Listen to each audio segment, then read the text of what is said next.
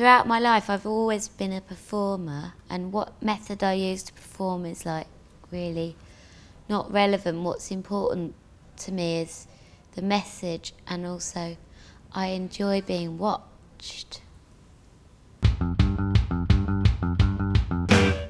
Hi, I'm Paloma Faith, and my album is called Fall to Grace. The city let me out one night, along the streets and neon lights. I decided that I wouldn't worry about answering questions about the songs until later, so I just wrote about things that were pretty hard.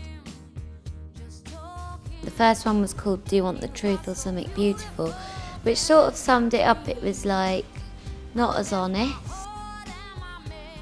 I came from nowhere, and I was told that a lot of money would be spent on me and a lot of priority and all that stuff.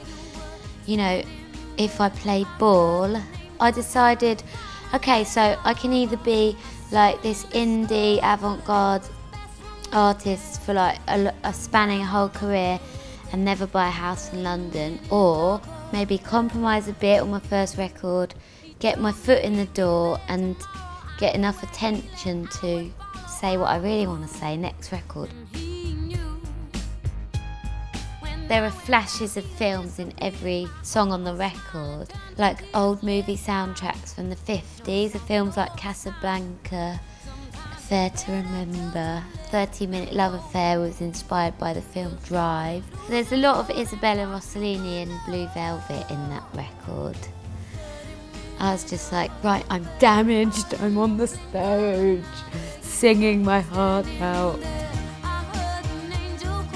I spent a weekend with Prince playing at his festival, and he booked Chaka Khan for that particular weekend, and one of her backing singers had told her that I was like a good singer, and she'd never even heard me sing.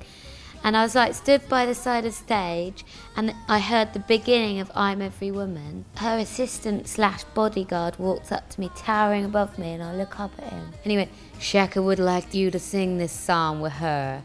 And he put a microphone in my hand, and he just pushed me onto stage in front of 40,000 people. She points at me to sing like the second verse, and I was like, and then I was just ad-libbing all over it, and she put her arm around me afterwards and she goes, you can sing, girl, but I need to teach you that song.